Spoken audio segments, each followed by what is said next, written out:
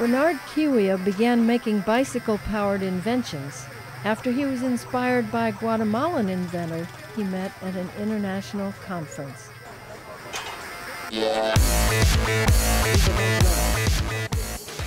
In our country, you might find sometimes the whole day is gone there and there's no power. So sometimes you need to go from one part of city to another so you can charge your phone.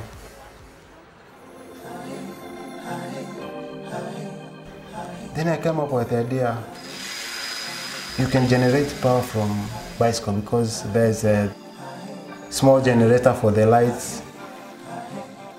Maybe we can make something also small, just for charging my phone.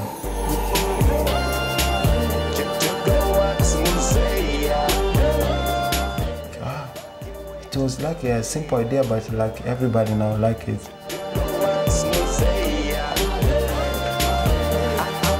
You shall have a phone in your pockets. So as you ride now, your phone will be safe in your pocket and you can keep charging as you ride. In our family, Bernard is the talented person in our family, and we are enjoying his works because when he wants to make something or he tries to invent something, he tries first at our family. So we are benefiting from what he's trying to do.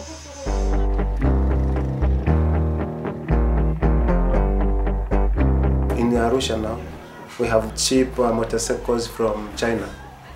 That is why we came up with this idea of making also the cell phone chargers for motorcycles. I've realized that Bernard really has a talent for creating new things. We are actually proud of him. Yeah. Now they can buy this device, which is very cheap. Everybody with their motorcycles now, he wants also to buy this. So I have a lot of friends now that they're using these devices.